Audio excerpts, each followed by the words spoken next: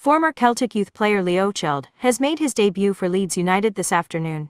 In a FA Cup clash against West Ham United, Cheld signed for Celtic at the age of just 15, but did not end up making a senior debut for the club. Former Celtic Academy talent Calvin Miller has expressed his delight at Anthony Ralston living out his hoops dream. Ralston has been incredible this season. From having a one-year extension questioned in the summer, he's become a reliable and exciting right-back. Despite middling loans with St Johnstone and Dundee United in the past, Ralston has been ever-present for Ange.